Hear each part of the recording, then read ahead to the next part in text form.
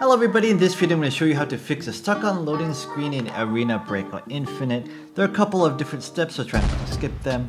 The first thing, of course, what you want to do is disconnect and reconnect your internet cable and turn on and off your Wi-Fi, and consider using a Ethernet cable for a more stable connection if you are using Wi-Fi. That is of course, the next thing you want to do is, of course, update your graphics drivers.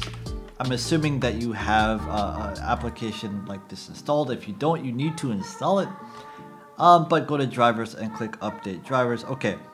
The next thing you want to do is disable overlays for Discord. You want to disable overlays in Windows as well. How do you do that? So go to search, settings. On the left hand side, you're gonna see gaming. And you're gonna see game bar here. You want this to be off. The next thing you want to do is turn off virus and threat protection. So go to virus and threat protection.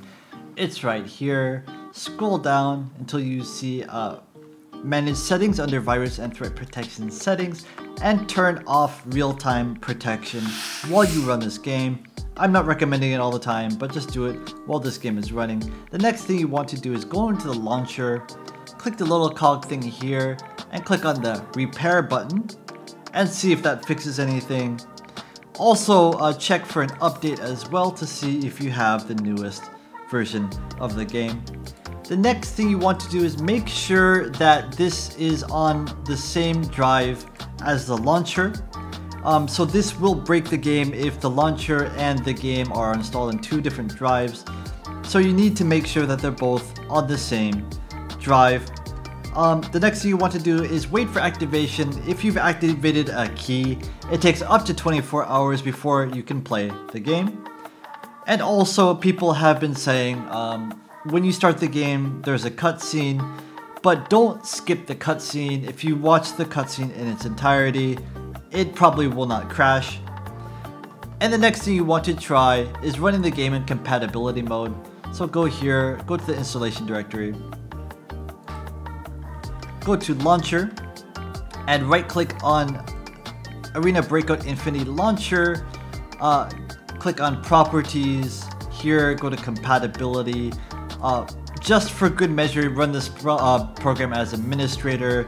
And if you're on an older version of Windows, you need to run this on compatibility mode, Windows 7 or Windows 8.